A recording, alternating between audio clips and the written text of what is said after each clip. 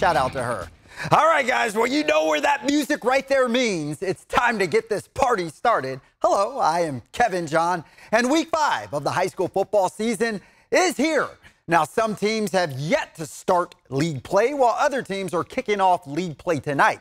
Now, we're going to kick this show off with the game you guys voted to be our Pape Machinery game of the week, and y'all picked a good one. ABC 10's Matt George standing by with all of that action.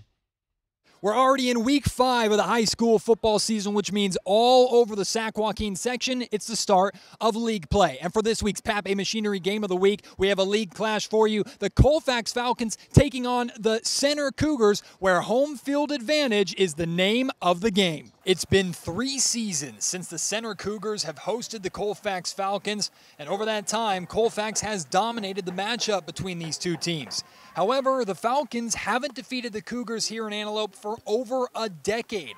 Early on, you could tell Colfax was eager to correct that. Senior quarterback River Roach rolls out and hits junior wide receiver Austin Liddon for the game's opening touchdown. On the back foot early, the Cougars wasted no time answering back. Their first offensive snap of the game, quarterback Bradley Kenny throws a bomb downfield to junior receiver Andy McClear, who is finally brought down on the 11-yard line. The very next play, Center would punch it in for 6. Both teams would score a touchdown in each of their first 2 drives, trading blows like a prize heavyweight fight. Center would head into the halftime break with a 21-14 lead, much to the delight of the Cougar varsity cheer team, joined by the cheerleaders of Dudley Elementary School.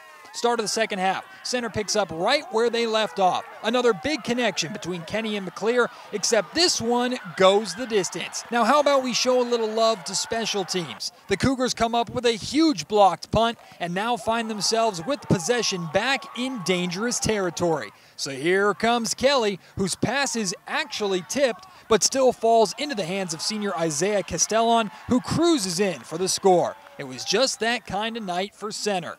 After a breakout first quarter, the Falcons' offense have gone stagnant, so they went back to what worked the first time. Roach drops back and hits Liddon again deep over the middle to give the Falcons a bit of life, but ultimately the Cougars brought the hammer down in the second half to secure the 55-21 victory, improving to 4-1 on the season and keeping their home winning streak alive over Colfax. Honestly, to our fans, they come out every game. Shout out to our student section this year. And, we haven't beat Colfax at home in the past 3 years, so we just want to show them that when they come to our house, it's going to be the same thing. I love how that kid shouted out the fans and the student sections, of course. And I'm going to shout out Matt George for doing a wonderful job on that package.